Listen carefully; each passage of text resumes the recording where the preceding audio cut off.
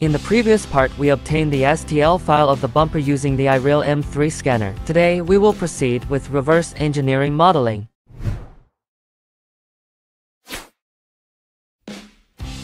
Launch the QUICKSURFACE software and import the STL file obtained from scanning. First, reduce the number of polygons to lighten the load on your PC. Next, remove all unnecessary submeshes and leave only the main mesh of the bumper. Then, assign a target size and fill all holes within that size. Use the DeFeature tool to eliminate all imperfections and artifacts on the mesh, including the reverse sensor cover, to achieve a clean mesh model. Manually create a symmetry plane and use the Rebuild button to auto-adjust it to the correct position.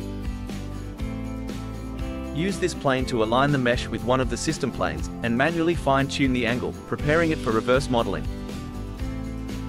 Now use the proprietary freeform modeling tool to pave quad patches on the mesh surface to construct a NURBS surface. Start focusing on one side, planning the layout of the quads according to the bumper's shape.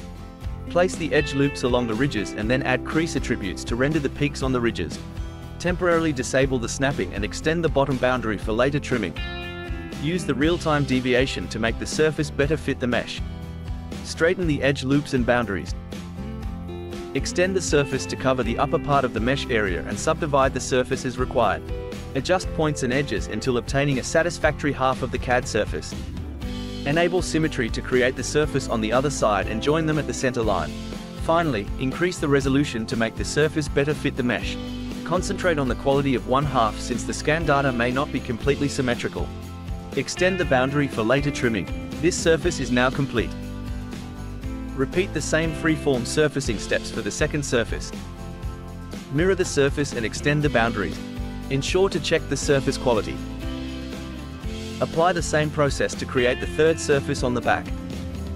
Every part of the bumper's surface is constructed. Now let's create the cutting surfaces. 3D sketch along the boundary under the bumper and extend the endpoint outward. Mirror it to the other side, connect the curves and then extrude them forward and backward to create a cutting surface.